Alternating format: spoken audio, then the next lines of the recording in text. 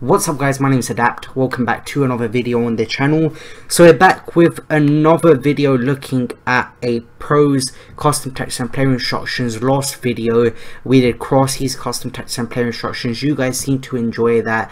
The feedback and stuff, according to the statistics of the video seemed to do very well compared to others. And if you guys want to see more content like this, I'll bring you guys more content like this. Just let me know in the comment section what you want to see, and depending on if the video does well, how the audience retention is like, things like that, then I'll continue to do videos like that. So what we're going to be doing today is we're going to be looking at Huge Gorilla's custom text and player instructions. Now you guys can see on the screen right now, we're using the same team. This team has been solid for me. It's been very good. It's everything you want, really. It isn't up there with the most expensive teams. It isn't expensive at all, to be honest. Probably a couple 100k, but it gets the job done, and that's the most important thing. I haven't got players like Hullet in here. I haven't got the Thierry Henrys like I have in my main team, but what I have is just a solid foundation, a solid team right here, and a team that can pretty much do everything. If I'm a good player on the controller, if I know what I'm doing, I know how to use the game mechanics, I know how to play FIFA, then I should be doing okay with this team. Although some teams are going to have the advantage, I should do okay in the gameplay, because these players, they aren't bad players. If you were to look at the beginning of the game and someone was to have a team like this, you'd say this is a great team. Now that there's so many better cards out, you'd say this team is rubbish, really. You've got one player, maybe he would make it into some people's teams, which is a team that's in Santi Cazorla, and that would make it in an average team, really. He only costs like 100 and something K, so this team is not expensive at all, guys. But there are weekly objectives at the moment. Now I'm stuck between, do I go for the weekly objectives like I did last week? But what I did last week, right, was I left it a bit too late. I wasn't looking at the squad battles games. I didn't take updates into consideration, and what happened is I had about an hour left and I couldn't play one more game of squad battles because I maxed out all the games and I had to wait for an opponent update, which was in something like a couple of hours time, and I only had 1 hour left to do the objective. So I ended up missing out on one of the objectives, which was assist 15 goals using Eredivisie players in squad battles on professional difficulty, I think it was.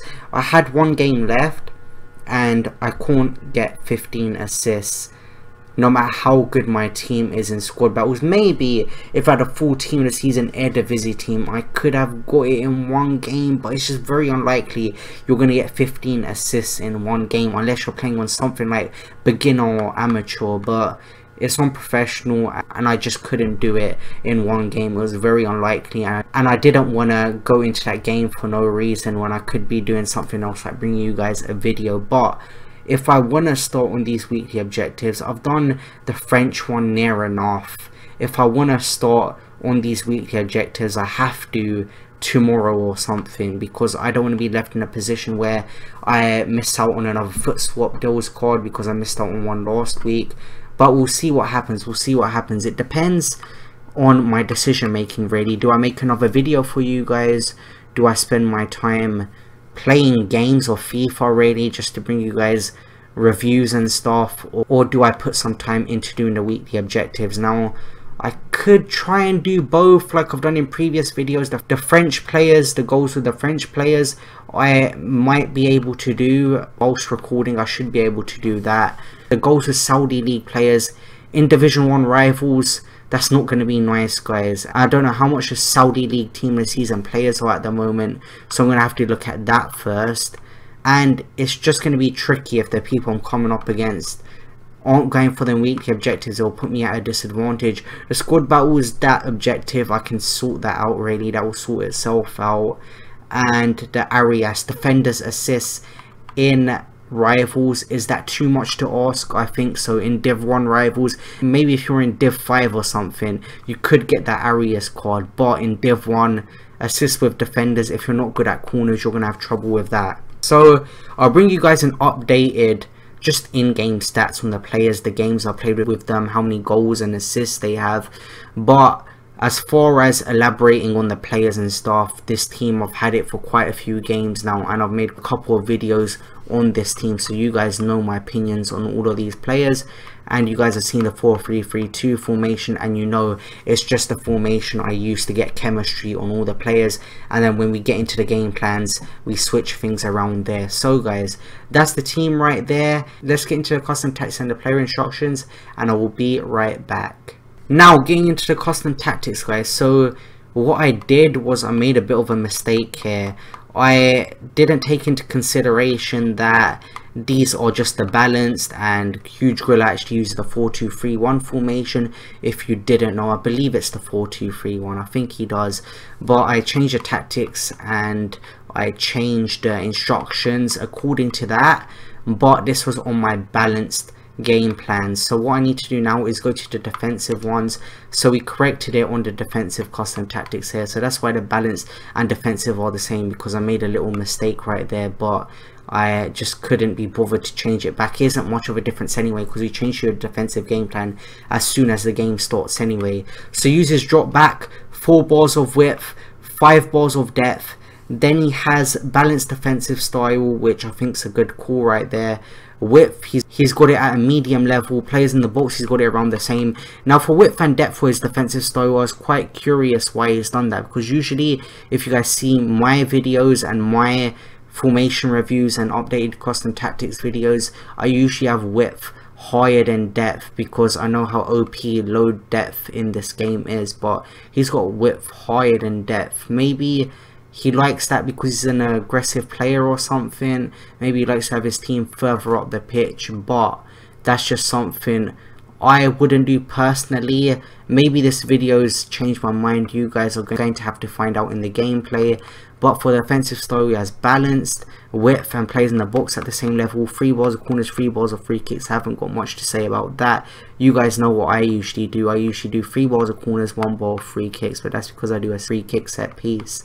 Now, this is the team we are using in game, and this is how it lines up. So we got Kondogbia on the left, Modric on the right, then we got Cazorla central cam, Bale right cam, and Dembele left cam, and then I have Ben Yedder up top. You guys would know this from the Crossy video I made yesterday, so I don't have to go too much into that. Now getting into Huge Gorilla's custom tactics, which are a bit different from other people's. He uses overlap on both fullbacks and stay back core attacking. Stay back core attacking is the norm really, but overlap, you don't really see many people use overlap. This shows how much of an attacking player Huge Gorilla is. He's always been an aggressive attacking player. You guys have seen through the FIFAs. If you followed him since around FIFA 16, he abused the scoop turns. He was constantly attacking. He's always been an attacking player. He's always going to be someone to outscore you.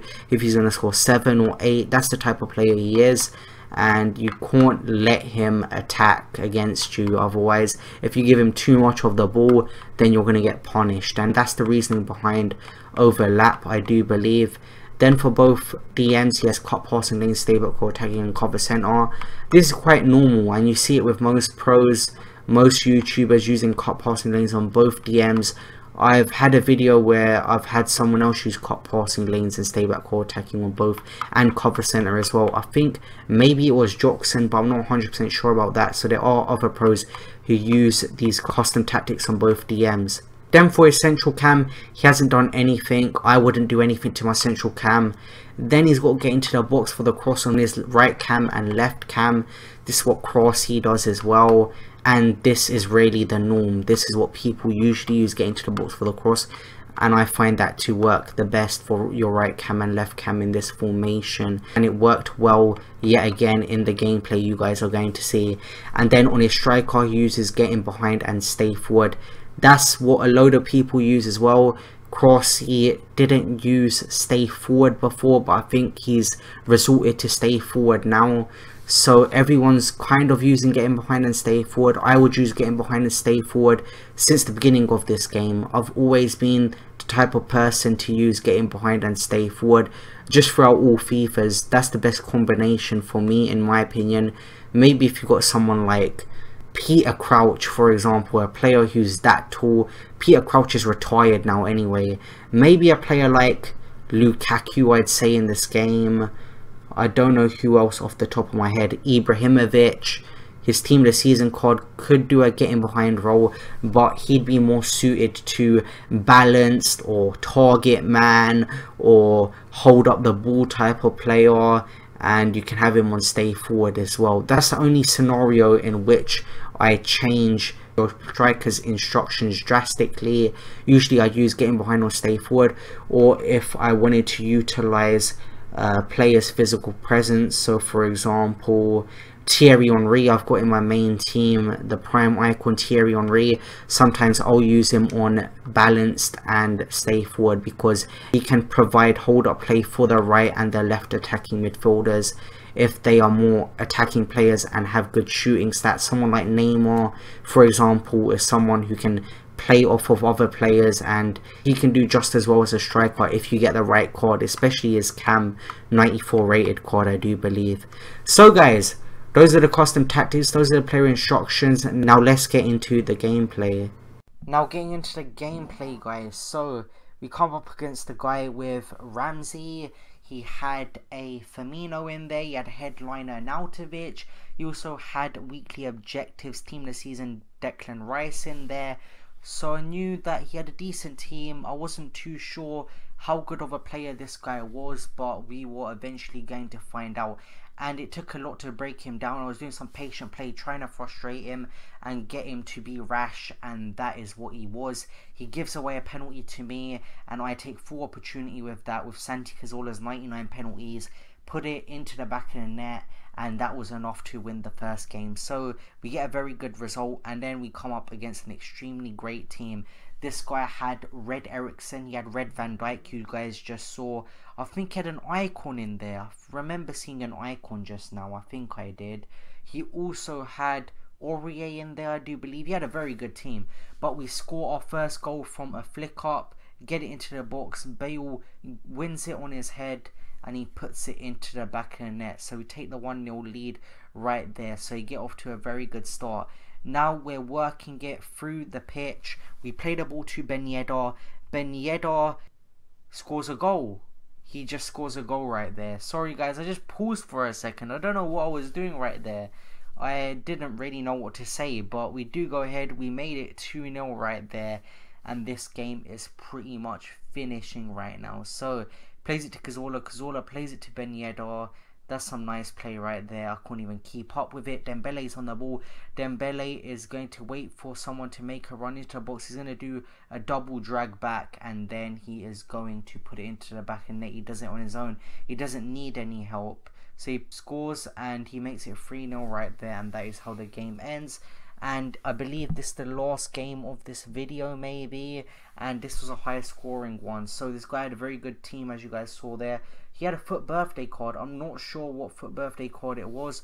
Sergio Ramos was recently released today, his FUT birthday card, so that card looks decent. But at this stage in the game, does anyone want an untradeable Ramos for 300 and something K to complete now? I don't think so, to be honest. I think most people already have very good untradeable strikers in their team, or other better strikers, and they don't want to put 300 or so K into a Sergio Ramos. You can get a better striker at a much better price than getting an untradeable striker for 300k, guys. But we do go ahead. We switched up our style a bit in this game, just some quick passing. I was really trying to pass through this guy. I was trying to make it difficult for him. I was trying to play quick FIFA. I was experimenting with a few things right here, and I just wanted to play quick, guys, and that is exactly what I did. And I caught this guy off guard, and I just want to score goal after goal in this game. And we do make it 3-1 with Gareth Bale. He's going to score a nice goal right there.